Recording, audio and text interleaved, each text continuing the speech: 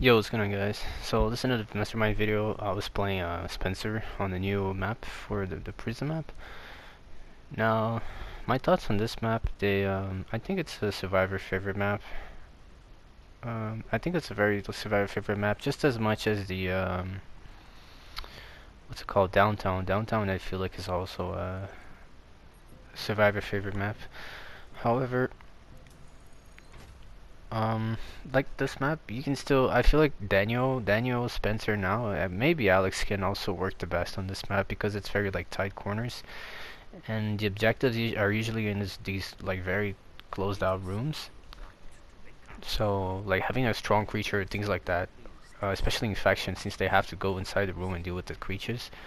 I feel like what works best for this map. I definitely don't feel like this is a camera type of map, like using guns and stuff like that. Because the angles are just so bad, and I don't think there's even a single room that you have two cameras looking at the same spot, except the exits, of course.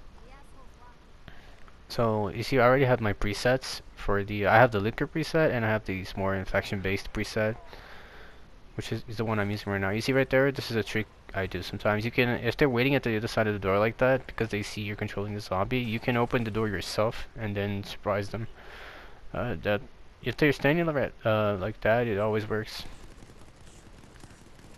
So right here, I'm just trying to get some shots. Now it's really the camera's so slow, it's really tough to track them. See again, she opened the door. That's my preset because I have the zombie waiting at the door.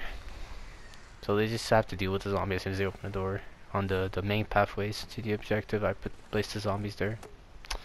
My idea here was to mobilize her before she shot the zombie, but that was not enough time, unfortunately. Now this is a very strong area right there where unfortunately they already went there when I was not paying attention. But you can actually place a key there on that room, and it's very because they have to go like on very tight corners to get to that room. And it's like an isolated room, so it's really good to like put a lot of creatures in there. Like especially for a net or something or a Daniel where you have very strong creatures, it's really tough for them to just go by all of them. So but you have to set the objective there using the preset because it's not by default the objective's not set there. Right there, yeah, I got the invincibility on the door. That's really annoying.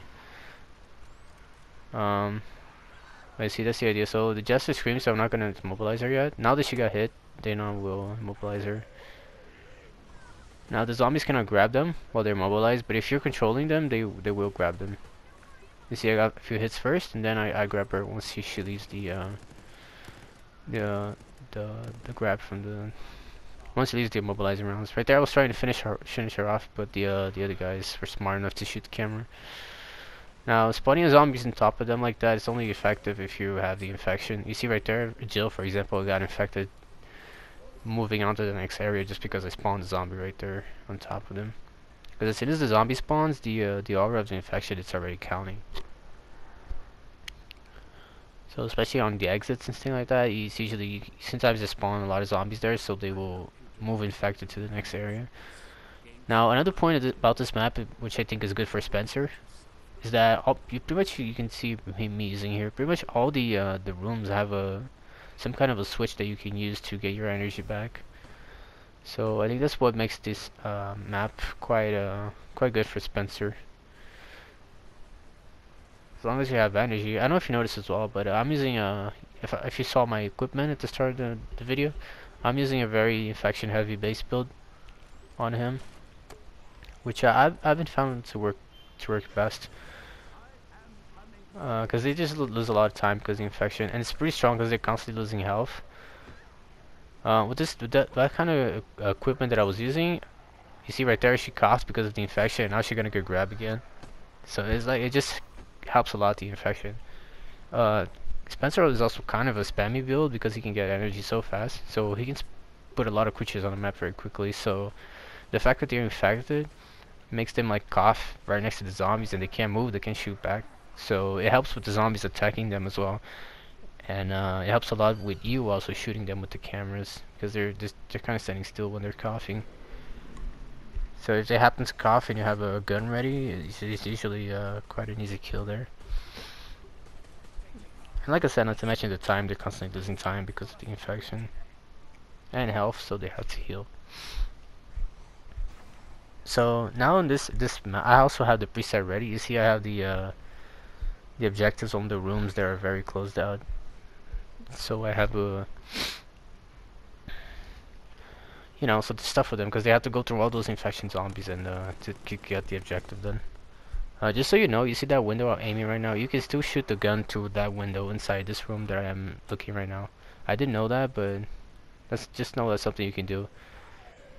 Like the window doesn't have like a hitbox or something, it's not like a wall. You can shoot through it.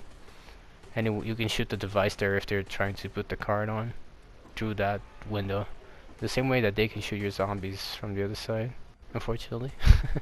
It's kind of dumb. I mean, what's the point? Like, having the room if they can shoot the zombies from the outside, but I mean, oh well.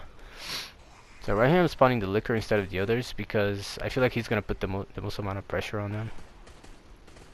So right here I'm gonna use the mobilizing round and combine it with my D-field, get 2 kills here, get a lot of pressure going. Now, like you see, the others are also all infected. Oh, and like I was saying, with this equipment, if you're manually controlling the zombie, it takes like 3 swings and they will be infected. They will get 1 level of infection. Right there I set the camera so the Jen is distracted while the liquor is also attacked. So she has to choose. She either shoots the liquor or the camera. Right there she shot the liquor and she got a few hits on her from the liquor. But yeah, like I was saying, 3 swings if you're manually controlling the zombies and they will get a level 1 infection with this build. And if they're just standing near the zombie, I believe it takes like 10 seconds or 9 seconds, 8, around that time for them to get a level 1 infection. Right here, I really wanted to get my machine gun, but unfortunately I didn't have enough points. So I just controlled the zombie. I was about to stop her, you see here, but she, my hand was like touching her hair, but I got hit out of it, so was not able to, but that's fine. You see they're all infected, they're all losing health, coughing. So it's like the infection is quite strong, especially on this map. You see right here, the Jester is really about. You see, I'm also always placing the Jester behind my front line zombies because the Jester is really just like a strategic kind of creature. You want to place him on spots where he's not far away enough to where the scream will not stun them, but you still want him, close enough to where you can maybe even yourself manually control them and use the screen to constantly stun the zombies, so that the other zombies on the front line can actually attack them for free. See right here, this shotgun weapon is really crippling, but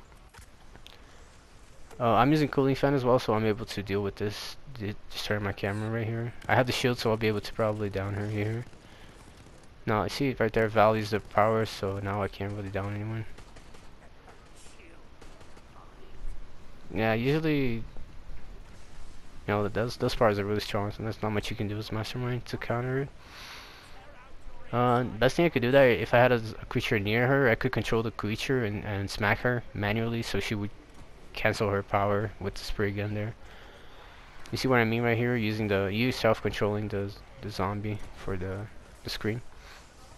If there was other creatures there, they would get all of them would pretty much get hit or bitten. But you see, I've also set up this next objective.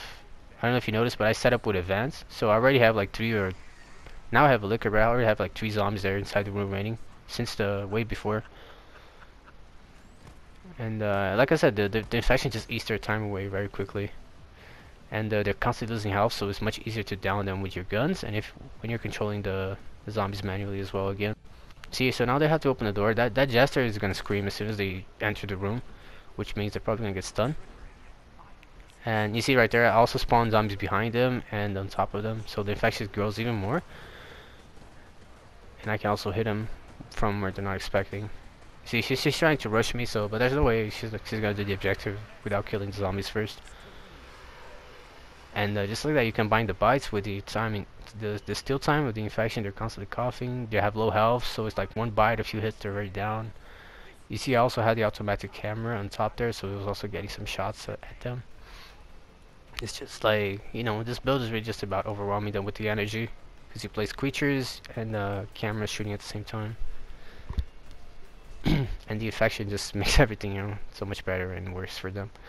So guys, that's the video. That's my opinion on this map. I think it's strong for Spencer, Daniel, and maybe Alex. But I think it's overall a Survivor favorite map. If you know how to play, it's pretty easy to win as a Survivor. And yeah guys, that's the video. See you in the next one.